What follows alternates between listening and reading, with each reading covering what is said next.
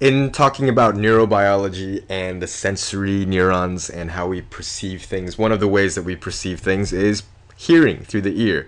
And in the IB biology syllabus, they want you to know how the eye works and they want you to know how the ear works. And the ear works relatively simply here.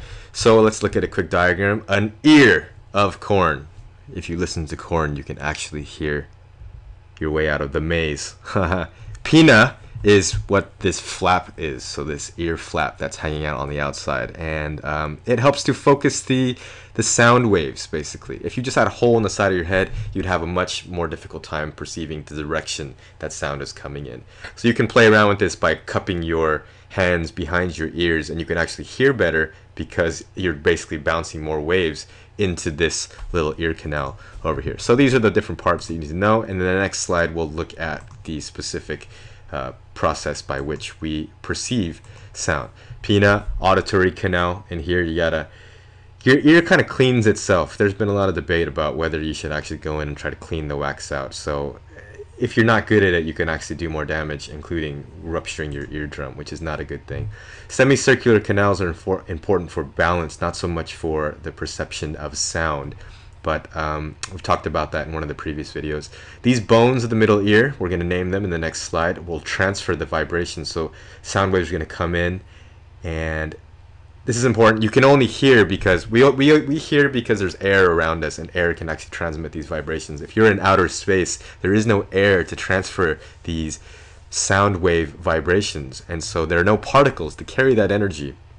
So me talking to this microphone right now, as I talk, my vocal cords are vibrating and sending these waves of vibrations through the air, and the microphone has a very sensitive diaphragm that's picking up these vibrations and turning them into an electrical signal that my computer is turning into audio, basically. So it's pretty amazing about how sound actually works, and that how we are actually very good at interpreting this information and turning it into language and singing and everything like that.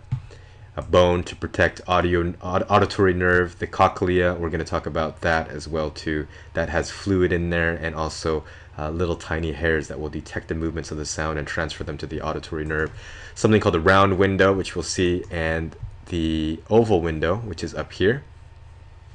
The eustachian tube, this is probably most well known for your ability to balance the pressure inside your ear with the pressure that's outside. You all have experienced when you get on an airplane and you fly up, even though the air is pressurized inside the cabin, there are still small changes that are going on and in pressure, and so you equalize by doing the try to kind of thing, and then you feel better and you feel less pressure and you can hear a little bit better as well too.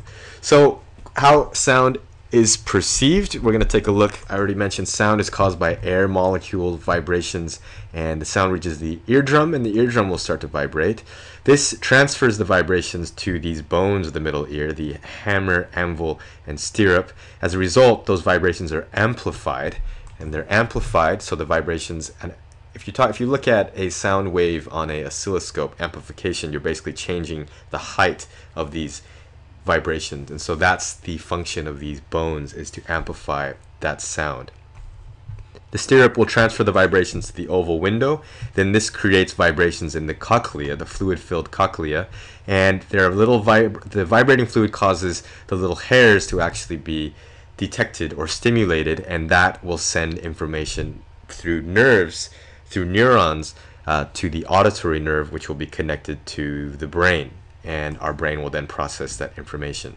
Different frequencies affect different parts of the cochlea. So lower tones versus higher tones will have a different effect on the little hairs in your cochlea, and so that's why your brain can tell the difference between louder sounds and higher frequency sounds and lower frequency sounds.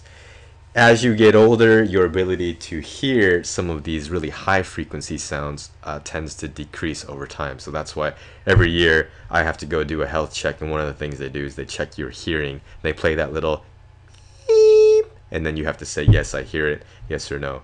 But what I usually do is I just look at the fingers of the person who's doing the test, and I can tell when they're pressing the button. Not a very well-designed experiment. So when I see their finger press the button, I go ahead and say, yes, I hear it. I'm so clever. The round window prevents damage to tissues by preventing pressure changes. That is how you perceive sound. Protect your ears. We all love listening to music. A lot of bass. A lot of bass. But don't turn it up too loud. Otherwise, you're going to end up like me. I play the drums as well too, and so that's not very good. I need to get some ear protection before I play drums next time. Anyways, enjoy.